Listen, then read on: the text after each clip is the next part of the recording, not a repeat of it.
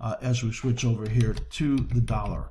Here is $DXY, and here is that megaphone that has been forming in here, and this really looked like a big reversal right in here, but as the war took a hold, then the flight to safety came in and it moves up to the top of the megaphone right over here. Now, because this is so strong and momentum has gotten powerful again, it is suggestive of the fact that more dollar bids could come in and get through that megaphone and even up into these fib extension areas. So you can see we have the several tracks in there, and that's what we do when we're not exactly sure. We want to get a good sense for what could happen. If the dollar does peak in this megaphone area, then it would likely do something like this. But if it gets up through that area, up into the fib confluences here or way up over here, then the pullbacks are likely to be to higher levels.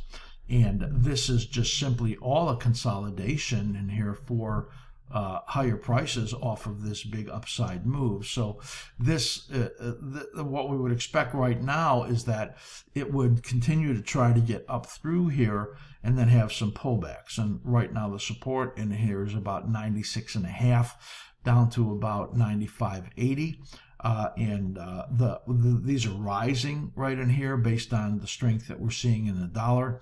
And if it gets through here, then the supports are going to be higher. And when we look at the euro currency, you'll see that it really looks like the euro currency is giving us a sign of breaking down. And with the euro currency weighing heavily on the index, a heavyweight in the euro, the euro in the dollar index, that then indicates the dollar could go higher. And I'll show you that in a moment. Here's that megaphone right over here. You can see also as it shows up. Now, the resistances that we see right over here may be up to about 98.25, but then it's suggestive of a pullback in here. So there's those supports again as they show up, and again they are rising. Look at the way it moved away from touch those VTLs and then began to move up. That's pretty amazing. It was correcting, as you can see, as it's going positive to neutral to positive to negative. You can see that, and now positive again as the slim ribbon begins to widen. So money is moving into the dollar as a flight to safety. And that bid could certainly remain in here. There's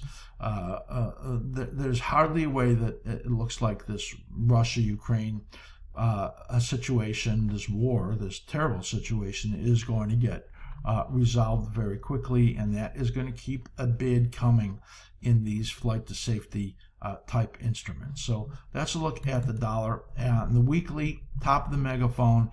The daily in here, of course, same thing, top of the megaphone, momentum increasing, and pullbacks are likely to be only in minor pullbacks, and then setting up again the advancing phases right over here, as you can see. So this is beginning to translate in a positive way, and that's why I'm saying this all could be just a consolidation for higher prices yet to come in the dollar. Now, that is a change of what our analysis was, which actually we thought looked like it was a big top forming and a big bottom in the euro, but things do change, and we see that in here.